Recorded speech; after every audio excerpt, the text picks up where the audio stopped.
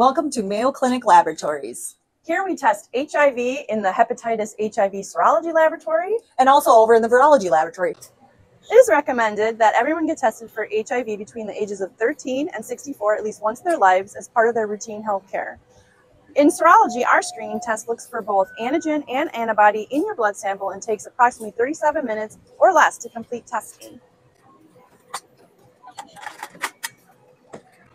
If your sample is negative, your result will be uploaded to your provider and testing is considered complete. If your sample is reactive... Hey Shelly, what does reactive mean? Reactive means that our instrument has detected either antigen or antibody in your sample and we'll need to do further confirmation testing to determine which one is present. This is a hands-on test that takes approximately 30 minutes from start to finish. Here's an example of kit controls for the day.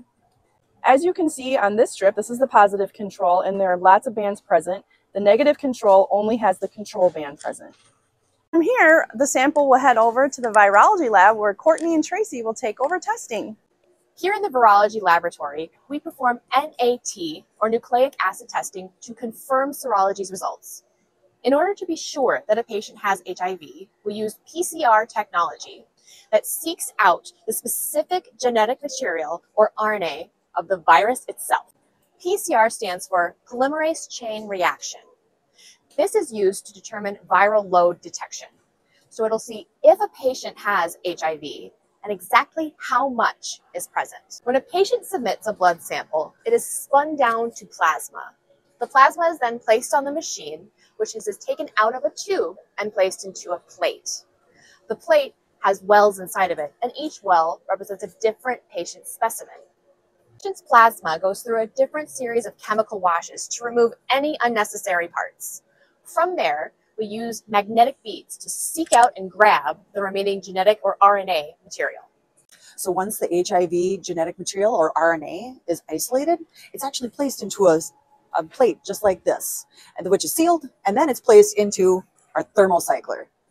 This is where the magic of science happens. So it takes about 35 to 40 cycles of heating and cooling to create billions of copies of HIV RNA virus. Now that PCR testing is complete, we can tell from these reports that patient A has an undetected load of virus, which means the level of HIV is either absent or too low to be read by the instrument software. As we can see here, patient B has a detected level.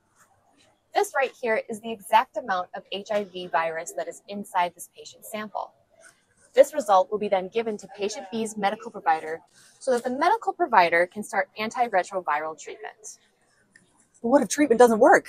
Well, then the next step would be to do genetic sequencing on patient B's sample. Genetic sequencing looks closely at the patient's HIV RNA, determining where the mutations have occurred. Once the mutations are found, the results are placed into a database, and this shows the provider how to adjust their treatment for a patient living with HIV to live a healthier life. It's important to get tested for HIV as soon as possible. As Shelly mentioned earlier, ages 13 through 64 are recommended to get tested for HIV at least once in your lifetime. Both serology and virology are essential in testing and monitoring HIV so that medical providers can prescribe the best possible treatment. If HIV is not treated, it will progress to AIDS, also known as acquired immunodeficiency syndrome. Thank you for visiting the Virology Laboratory and the Hepatitis HIV Serology Laboratory. Bye!